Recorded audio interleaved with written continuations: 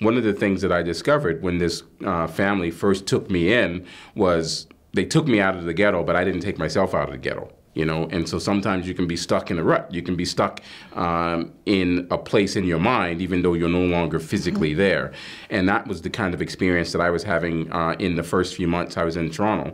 Despite living in this great big mansion, as far as I was concerned, on the same street as Casa Loma, you know, here I am with waking up every day with depressing thoughts, waking up every day with images and views of, you know, the ghetto that I grew up in. And I couldn't respond to the circumstances of my newfound environment. And I was exhausted every day. I'd wake up because I had so many negative thoughts in my head. And by the time my foot hit the floor in the morning, I might as well have stayed in bed. That's how drained I was.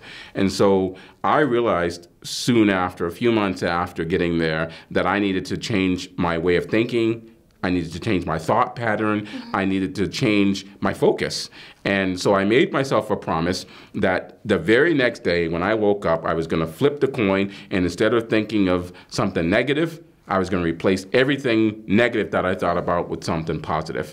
And I began to adopt that philosophy. Every negative thought, replace it with a positive thought in the morning. And before you know it, you know, Kirsty, after about 2 or 3 weeks of doing that, I soon discovered that I was waking up with more positive thoughts in my head, more energized, renewed almost from having had a proper sleep that didn't get drained the moment I woke up.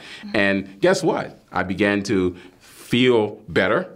I think I began to look better, you know. I began to dress better. I began to change my whole focus, and it changed my entire being, really.